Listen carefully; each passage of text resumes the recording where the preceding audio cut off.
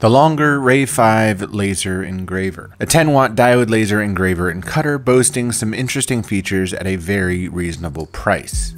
Let's take a look. So to get this out of the way, yes, this machine was sent to me to test and review. However, my opinions are my own and I set out to test this machine in a setting to be accurate to how I would use it in my shop. Once I opened the box, the assembly was pretty straightforward and didn't take long. The unit came with all the necessary tools for assembly, as well as protective glasses and some test material. The instructions that came with it were brief but sufficient, although there are assembly videos that go more in depth on the process. One thing that wasn't abundantly clear in the given instructions was this eccentric nut on the head assembly to adjust the amount of slop when mounting the head to the carriage. The first thing I did once the machine was assembled was to add reference stops to a piece of plywood that I would be using as a spoil board. The unit comes with brackets to screw down the machine to a work surface, but I used small blocks of wood and CA glue with accelerator to speed up the process. I plugged in the machine and hooked it up to the computer using a USB connection, but also connected the laser to my Wi-Fi, which is a feature to note.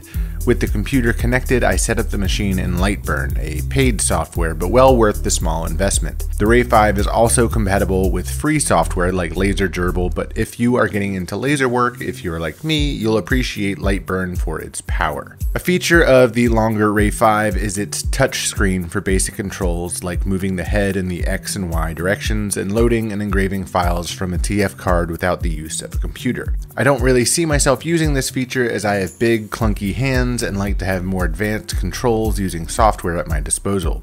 I mentioned the compatibility with the Lightburn software and the Wi-Fi connectivity of the RAY5. I was slightly disappointed to find out that to control the machine via Wi-Fi, you need to connect the laser to Longer's web user interface, which gives you the same basic controls as the touchscreen by entering an IP address. Then you would take the G-code files you exported from Lightburn and upload the G-code to the web interface to send the code to the laser.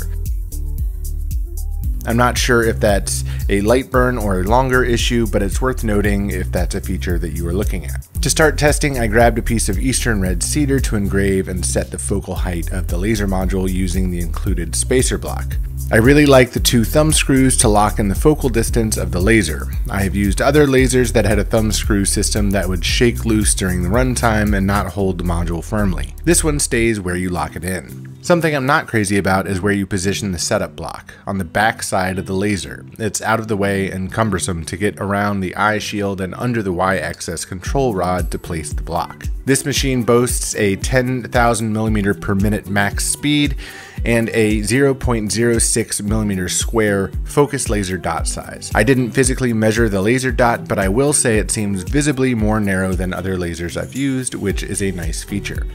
With the machine working as it should and mounted to my spoil board, I decided to make a grid pattern of the work area using the machine itself to help with positioning materials under the laser module. To test the power, I took a piece of 6mm white oak and made a test file to cut at 250 millimeters per minute at 100% in one pass.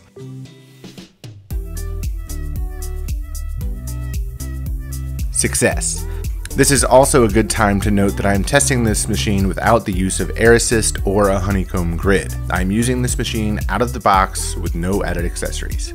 To see how fine the laser spot was, I did a test engrave using the outline of text, and the result was crisp and clean.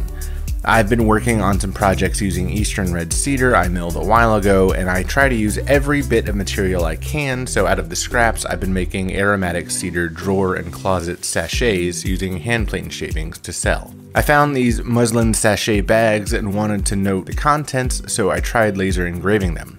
The first attempt was a failure. I burned right through the delicate material. New plan. I thought I'd try making a stamp out of a poplar block. While the stamp could use some refinement on my end, I think it turned out well and is absolutely a viable solution. I wanted the bags to look like something you'd find in an old general store. Bags marked with the contents like flour and sugar, imperfect and timeless. I'm happy with the result of the stamp, but I wanted to try burning the bag itself again. This time I used a piece of scrap wood as a backing in between the layers of muslin. I adjusted my settings to be not as aggressive, and I really love how these turned out. Here's the laser engraved bag, and here is the stamped bag. I really love the idea of engraved leather. I've been making leather bookmarks for a while and wanted to see if laser cutting them would be more efficient.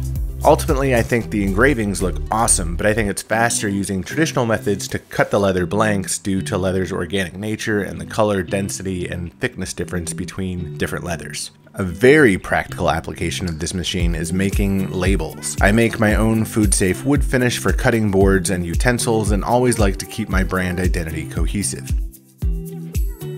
I make these labels out of 30-point chipboard to fit under the ring of regular mouth canning jars. On this machine and the size of chipboard I use, I can get a batch of 12 at a time from one sheet of chipboard relatively quickly, which is nice, and once I have the file loaded, I can operate the process at the machine without the use of a computer. I also tried engraving some graphics on aluminum, which did well, though I will take time to dial in the design file and the speed and power settings. I really do love the wireless connectivity of the machine, so I can work on my main computer while the laser is working across the office without having a long USB cord to deal with.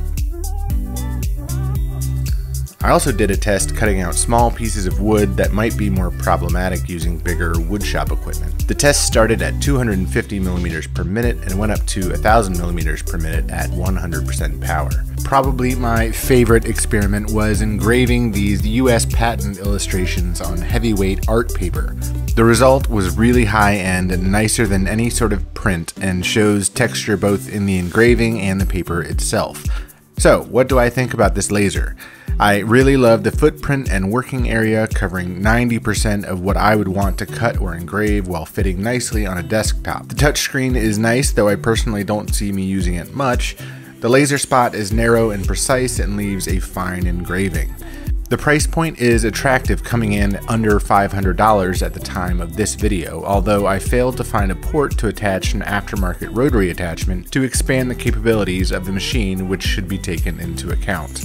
Overall, I think it's a solid machine and did everything I asked of it and should be considered a contender, especially taking into account the fine laser spot, which gives it an edge over the competition as well as the price. Have you thought about adding a laser engraver to your workshop? Let me know in the comments, and I'll be sure to include any discounts or affiliate links in the description if you want to help support the channel.